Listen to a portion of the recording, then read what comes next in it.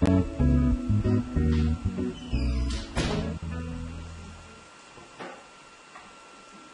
first of all, I want to say thank you, Roger, for the video that you sent.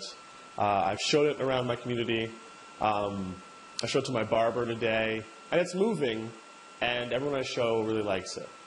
So now there's one more person that knows about all this, and that's what this is all about in the first place. And thank you. Thank you, everybody that's been sharing this and tweeting it and spreading the word. I've been completely overwhelmed by the response that people have had.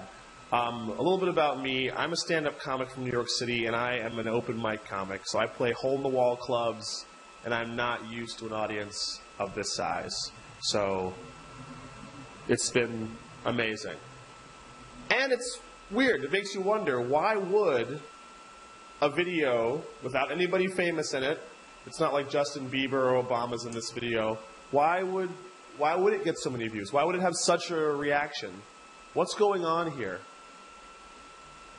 And we'll get to what's going on here. But first, there's an elephant in the room that we should address.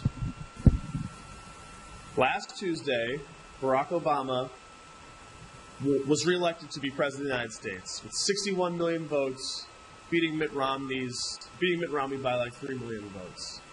Now, some bureaucrats in our government, the U.S. government, set up a bunch of obstacles to keep people from voting. So there were long lines, 4-hour, 7-hour lines in some places, just to vote.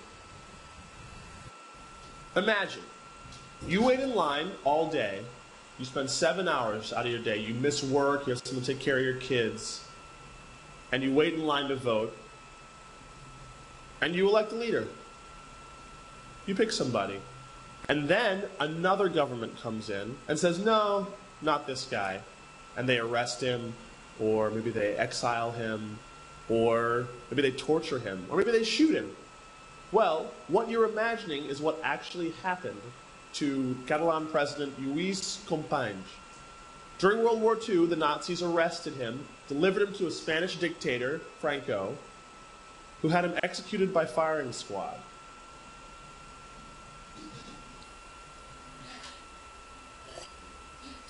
After that, the next two presidents got out of Dodge. Eventually, the democracy came to Spain, and the Catalans got their parliament back. And they elected a guy named Jordi Pujol to be their president. He had also been tortured by the Spanish police in the 60s. In fact, every single Catalan president from World War II to 2003 was someone that had been either tortured, exiled, or killed. 2003 was 9 years ago. And that's why a no-name, nobody comic from New York City cares about this. And that's why I get my friends together and we make these videos. And that's why thousands of people all around the world tell their friends and spread the word about these videos. You see, the more I find out about this and the more I read about it, that's kind of what it seems like it's all about. The Catalans don't have any other power. They don't have an army. They just have the power of their vote. And so, what it seems like they want to me is a national referendum on independence, a chance to vote. So yeah, let's keep making noise about this, everybody. Let's keep spreading the word. You guys did a great job last time. I'm going to ask you to keep it up, especially if your community doesn't know anything about this. I had a comment on Vimeo. Lar Canoon writes, I'm 16 years old. I'm from Catalonia. I'm living in the US for 10 months as an exchange student. Thank you for doing this. I'm going to share this video on Facebook, and tomorrow I'm going to ask my English teacher if I can play it in class and share it to my high school. This is exactly what I'm talking about. Please, everybody, keep it up, keep spreading the word.